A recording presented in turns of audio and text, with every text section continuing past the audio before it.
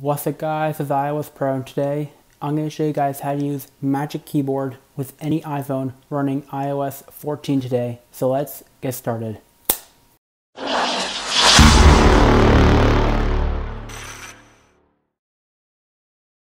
Okay, so there are a few things you guys gotta do before you can start using your Magic Keyboard with your iPhone running iOS 14. First thing is, make sure you have Bluetooth turned on. The second, make sure you have an iPhone from the iPhone 6s and above running iOS 14. And after you guys do that, then go to Settings, go to Accessibility, go to Touch, Assistive Touch, then scroll down to where it says Devices, click Bluetooth Devices, and now you guys are ready to start pairing with the keyboard.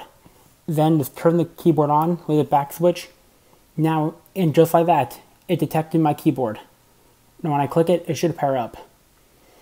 And just like that, my Magic Keyboard is now paired up. I do have some of the controls for my computer though, like controlling the brightness for my keyboard, controlling the volume controls, and so much more.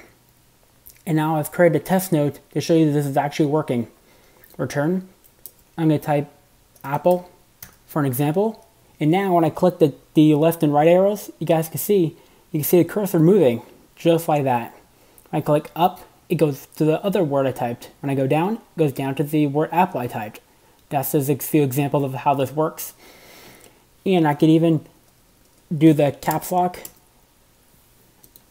for like Apple, just like that. So see, caps lock works as well. So all these keys are working, except if you double tap the FN to try to invoke the Siri detection, it does not work. So on the Mac, if you want to say something to put in your note, like speak it to write something down, the double tapping FN won't work. So if the detection with the FN key is not available on the iPhone, but it is available on the Mac though, so that's not available, but everything else works perfectly. Even the media controls to play music as well, those work as well. So that is basically how you pair your Magic Keyboard with any iPhone running iOS 14. So that's pretty much it for this video. If you liked the video, give it a thumbs up. It's my video. Peace out.